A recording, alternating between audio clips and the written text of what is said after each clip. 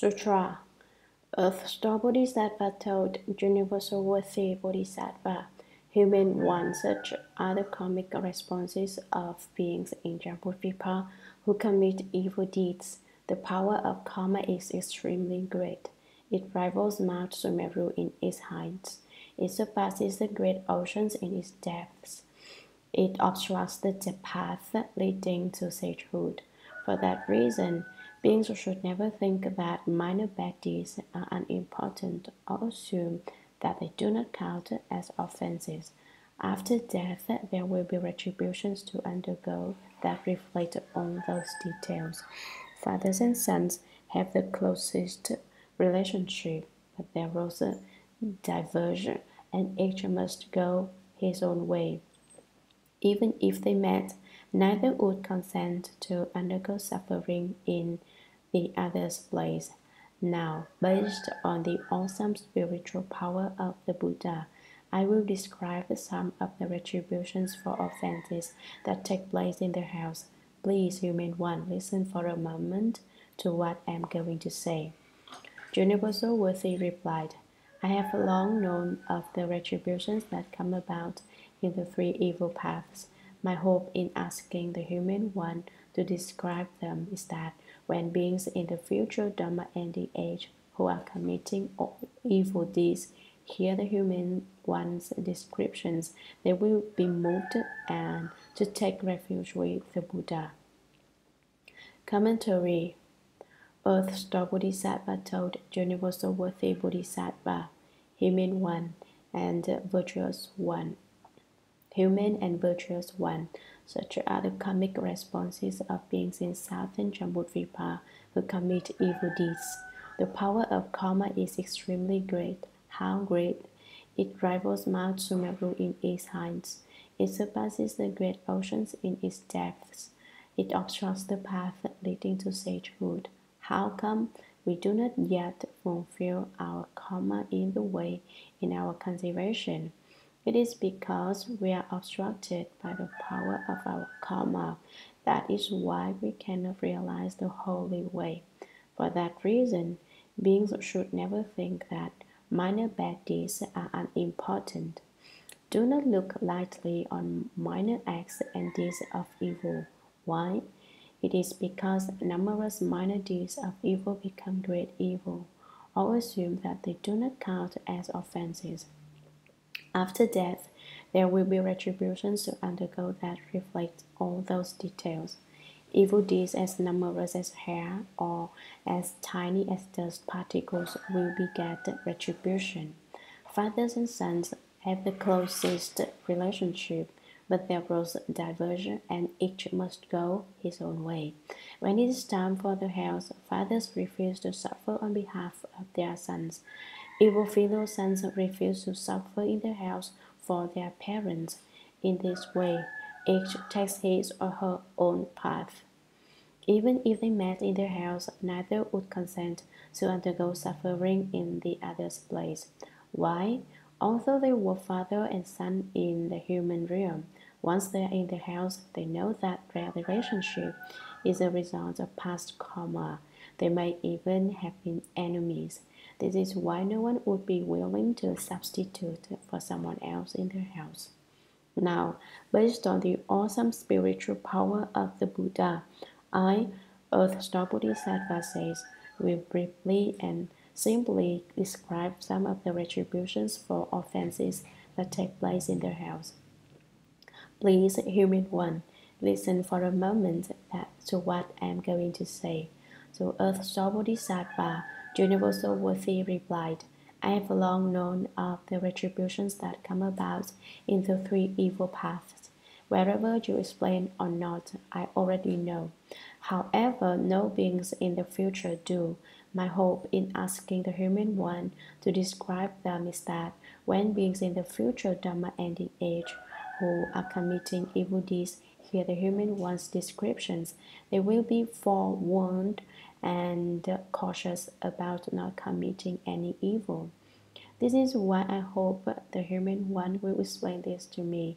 All beings will be moved to take refuge with the Buddha, part of the True Buddha and Buddhism.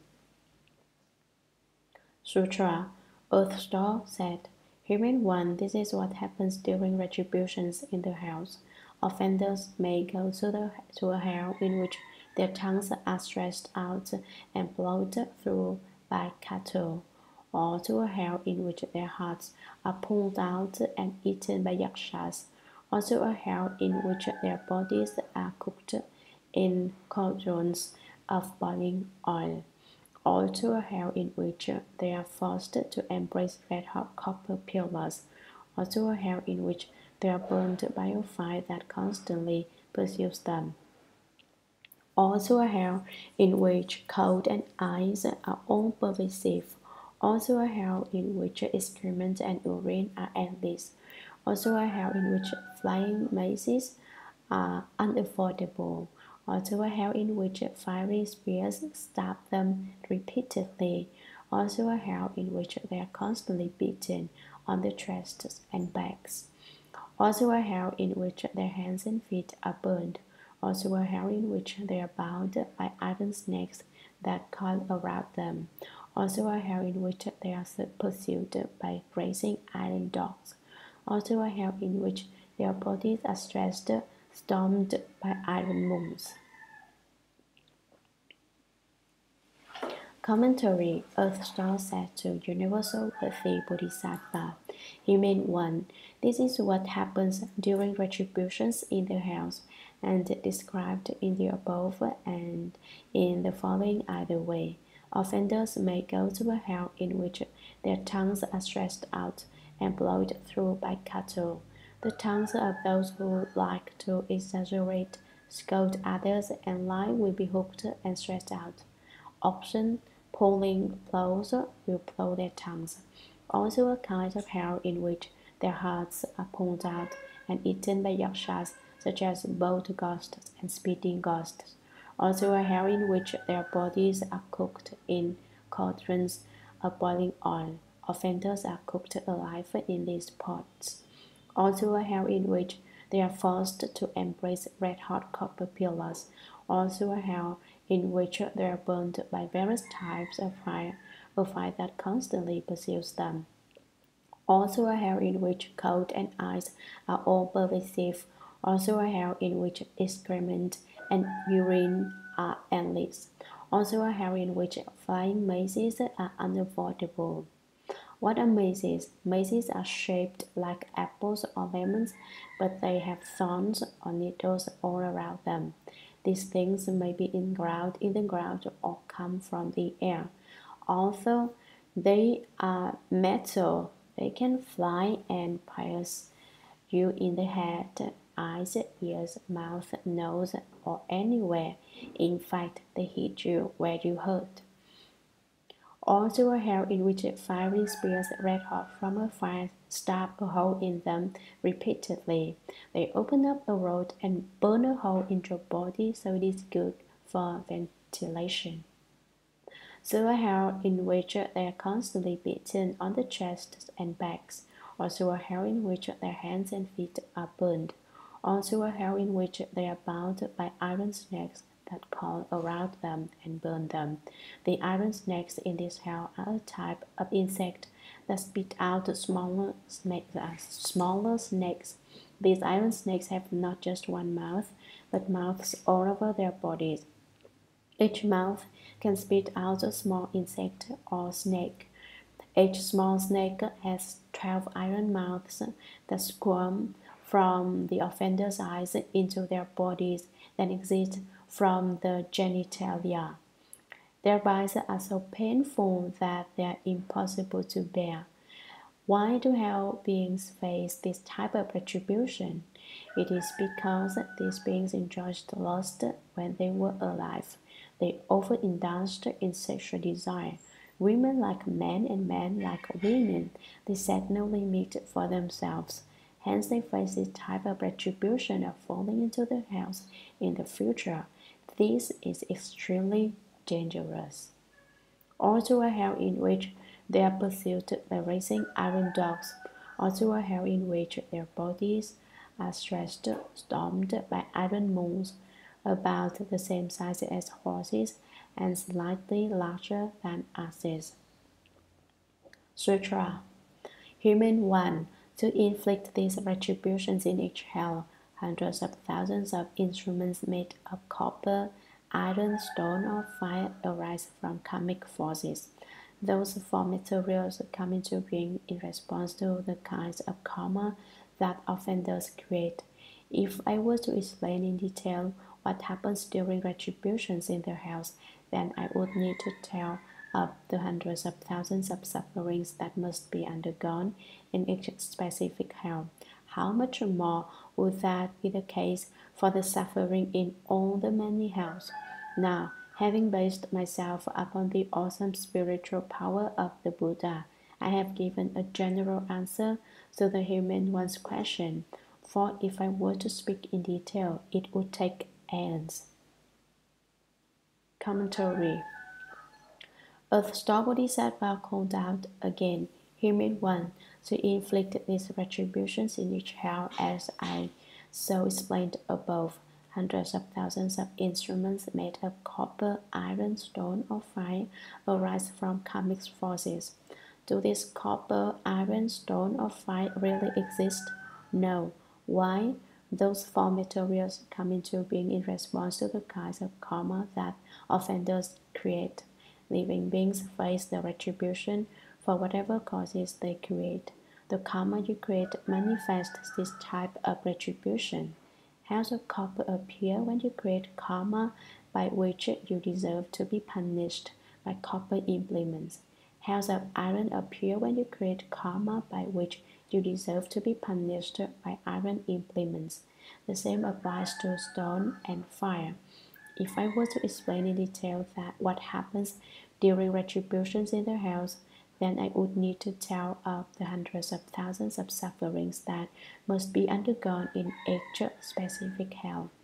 There is not just one type of suffering in one hell, but hundreds of thousands of sufferings. How much more would that be the case for the sufferings in all the many hells? Now, having based myself upon the awesome spiritual power of the Buddha, I, Earth-star Bodhisattva says, have given a general answer like the brief and simple one above to the human one's question, for if I were to speak in detail, it would take several great aeons and I would still not finish.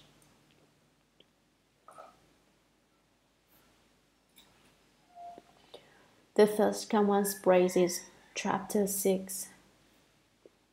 Sutra. At that time, the world-honored one emitted a great bright light from his entire body, totally illuminating Buddha lands as many as grains of sand in millions of billions of Ganges rivers. His strong voice reached all the Bodhisattvas, Mahasattvas in those Buddha lands, as well as the gods, dragons, ghosts and spirits, humans, non-humans, and others, as he said, Listen today as I praise Earth-star Bodhisattva Mahasattva, who displays inconceivable awesome spiritual strength and compassionate power throughout the 10 directions in rescuing and protecting beings who are suffering for offenses they have committed. After I pass into tranquility, all of you Bodhisattvas, Mahasattvas, and all of you gods, dragons, ghosts, and spirits, and others should use vast numbers of expedient means to protect the sutra and to cause all beings to attain the bliss of nirvana. After that was said, a Bodhisattva named Universal Expansive, rose in the assembly, placed his palms together respectfully, and said to the Buddha, We are now about to witness the world-honored one praising Earth-star Bodhisattvas' inconceivably great awesome spiritual power. We hope that the world-honored one will also aid beings in the future Dharma ending age by telling us about how Earth-star Bodhisattva benefits people and gods and about the workings of cause and effect that will help the gods, dragons, and the rest of the Eightfold Division, along with beings of the future, to receive the Buddha's teaching respectfully. Commentary. Chapter 6. The first one's praises. Like we said many times before, the first one is the Buddha. Praises include compliments. This is chapter 6. The Earth Star Sutra contains 13 chapters. This is an explanation of chapter 6. There are 7 more chapters. At that time, the World Honored One emitted a great bright light from his entire body, an indication of the profound importance of the Earth Star Sutra, totally illuminating Buddha lands as many as grains of sand in millions of billions of Ganges rivers is this light. His strong voice is as loud as thunder or a lion's roar. Most people are delighted with and respectful because of the Buddha's voice. For example, some people lecture on the sutras with a voice that is not very loud and clear, so that listeners get drowsy and do not wish to listen to anyone. A lecturer's voice must be crystal clear like a copper bell. Even if audience members are sleepy, they will wake up because of such strong and clear voice. People are happy with the Buddha's voice, so they do not fall asleep. The more they listen, the happier they are. They hear one line and want to hear the next line, as if they are eating something delicious and do not wish to let go. Although the Buddha's voice is loud, it is not the same as when we yell, so that our voice sounds scratchy, volatile, or fuzzy. People hear the Buddha's strong and clear voice and enter the samadhi of hearing the Dharma. Unfortunately, we were not born during the time of the Buddha and do not get to hear the Buddha's voice. So sorry, it is too bad. Reached all the Bodhisattvas, Mahasattvas in those Buddha lands, as well as the gods, dragons, ghosts, and spirits, humans, non-humans, and others, as he said, listen today as I praise Earth Star Bodhisattva Mahasattva, who displays inconceivable awesome spiritual strength and compassionate power throughout the worlds in the 10 directions, in rescuing and protecting beings who are suffering for offenses they have committed. Why do I praise Earth Star Bodhisattva? It is because Earth Star Bodhisattva's compassion is inconceivable, his wisdom is inconceivable, his awesome mind is inconceivable, and the wonderful uses of his spiritual powers are all inconceivable. He vows to save beings who have committed offenses in particular. He believes that people who do not commit offenses do not suffer so much. People who commit offenses suffer too much. They suffer the worst suffering among all types of sufferings. The Buddha said, after I pass into tranquility, all of you Bodhisattvas, Mahasattvas, and all of you gods, dragons, ghost spirits, and others should use vast numbers of expedient means to protect this Earth Star Sutra. See, while we are explaining the Earth Star Sutra, the Eightfold Pantheon of gods, dragons, etc., as well as great bodhisattvas, are all here providing protection, and to cause all beings to attain the bliss of nirvana, permanence, bliss through self, and purity.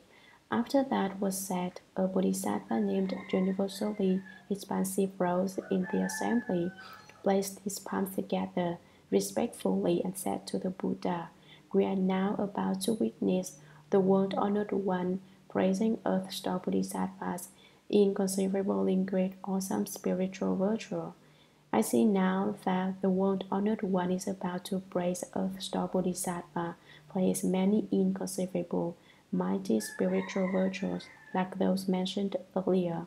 We hope that the World Honored One will also add beings in the future Dharmic ending age by telling us about how Earth Star Bodhisattva benefits people and gods, and about the works of cause and effect that will help the gods, dragons, and the rest of the Eightfold Division, along with beings of the future, to receive the Buddha's teaching respectfully.